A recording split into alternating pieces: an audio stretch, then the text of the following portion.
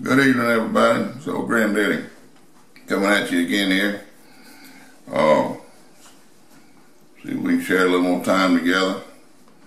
I know every time I talk to you, I think about other things I want to say, and other stories come to mind. And I chase a lot of rabbit trails. I had one little funny here that came to mind. Hadn't even planned to talk about it till just now, but back, if you follow this, and you know that, like everybody did back then, and out in the country, in the rural areas, my granddad and uncles and everybody, farmed and done whatever they could do to make a living, fishing, hunting, farming. Granddaddy and my uncle that I told you about that went in, got banged up in World War II. He was there that day, and hired man that worked with him some. I say hired back then mostly. He was somebody, if you had somewhere for somebody to lay their head at night and you fed them, and they had somewhere to wash their clothes, then that was pay enough, because that's about all anybody got out of it anyway. But anyhow, there was three of them, and because this was back before my uncle was even grown good. He was just big enough to plow mules, but about grown. And the other man, he was a young fella, and with Granddaddy, by this time done had a big family. But that was back when they plowed mule, put in what they call a Dixie boy plow, and I don't know, the little old thing goes, it looked like a big plow, but behind the mule, they said you could, if you were working in a 20-acre field, you could start in the dark and work till dark, and then spit across what you plowed that day. Sounds about right, but anyway, there was three of them out there. One was what they call stacking and piling, which, anytime they was plowing some land, they'd laid out, because usually they had let land lay out a lot before they had much commercial fertilizer, anything to work with, and if you didn't let the land lay fallow, sometimes as much as 3 or 4 or 5 years at a time, but certainly a year, 2 or 3 years at a time, you'd be messed it up and robbed it, and it wouldn't be productive. So usually when they what they call bottom breaking that land, and be a lot of roots and briars that grow back, and sometimes bamboo or something other. Even though you turned it up and you needed to get them things picked up and out of the way, because what they did most was pick them up and pile them up and burn them, or pick them up and pile them up and throw them in hog pens or whatever. Hogs eat a lot of that stuff. And this particular field, they'd had some hogs in there, and there was still some in it they hadn't caught out yet. And one spot of the field there on the side, on the far west corner, there was a place, the only place there that had shade trees in the edge of the field there, and that's where they put the pump. Had an old hand pump there where they watered the hogs and cows, whatever they needed to water.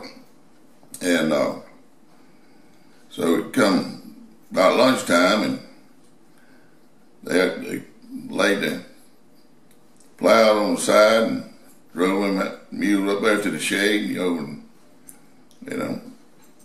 because what to do with them old plows, you laid them over on the side and then let the mule just slide along without digging in the dirt.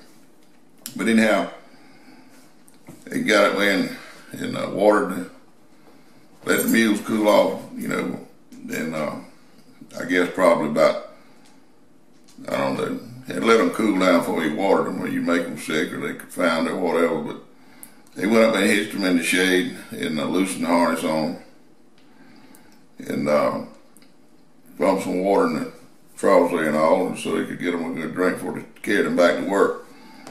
And usually back then they take a good hour, sometimes a little more, that part of the day to kind of rest up a little bit and give them old mules time to catch your breath and rest up and take on some water, because like I say, if you water them too much while it's hot, you could mess one up. So they was up there sitting on some old tree stumps, and first one thing and another, fixing to eat their lunches, and there was a few hogs still laying around up there, because that'd been the main place for the hogs to gather up, because it was shady, and that's where the water was, so you could imagine what kind of shape the ground was there, just like a hog pen. And so they got into the lunches there, and they said, Grandma fixed Granddaddy an egg sandwich.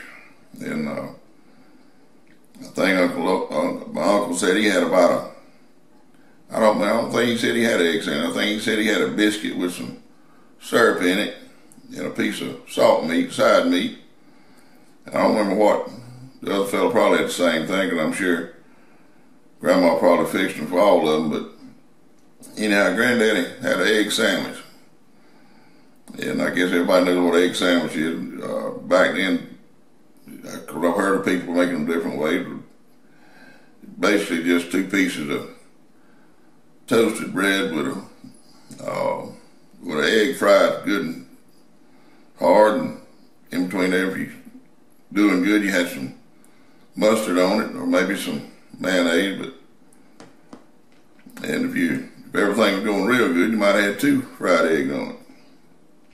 Because they had the crocks there with the water in them, and they had that old pump there. You couldn't always depend on them old hand pumps. If they hadn't been used regularly, they lose their prime, and sometimes it's hard to get caught back. So they had them some crocks, which they kept them close to them, had to get water all during the day.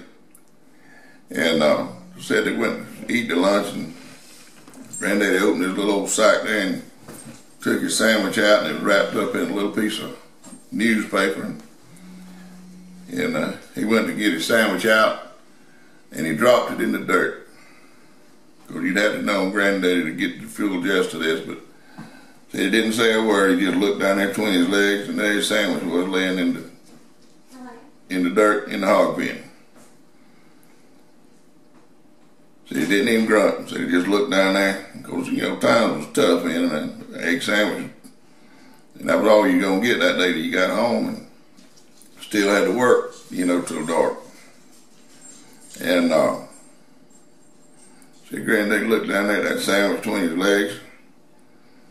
So he took the heel of his boot and just stomped that sandwich in the dirt, good and hard, and ground it a little bit.